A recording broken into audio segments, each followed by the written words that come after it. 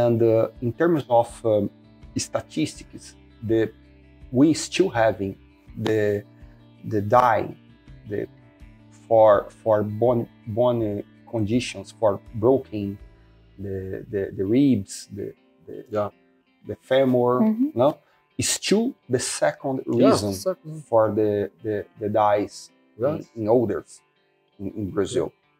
Just pneumonia is still the first.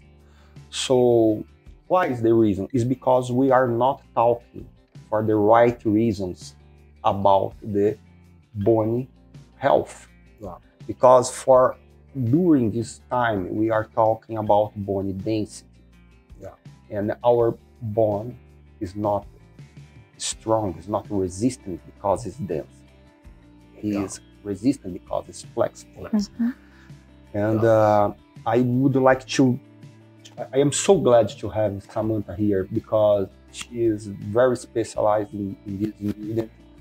And I would like, Samantha, that you can talk a little bit more about this, the coact difference and why we can push in this discussion with the medical area to the doctors to try to push in this discussion. Hey, doctors, let's start to talking more about flexibility, not just for density. You know what I mean?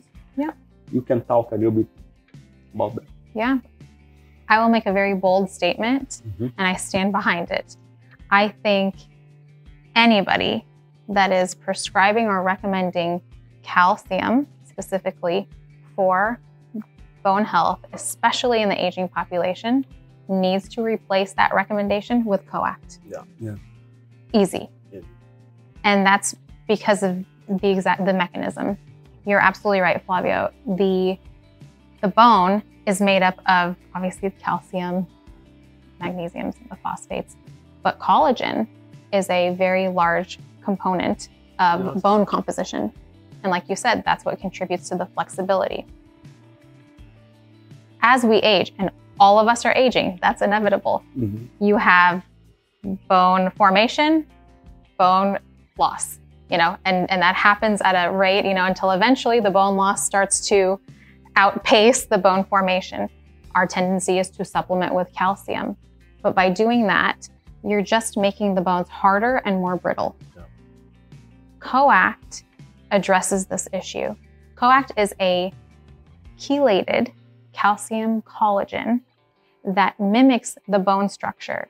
So it is driving collagen along with that calcium into the bone matrix. So it's providing the strength and the flexibility. And the clinical data is so compelling.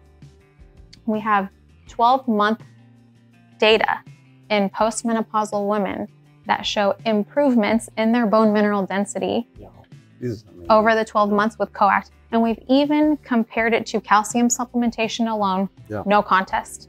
And we've looked at it in comparison to calcium and collagen just blended. But the key is the chelated process, exactly, as it mimics that structure. Hands down, it should be one of the top supplements in your tool belt if you're dealing with an aging population.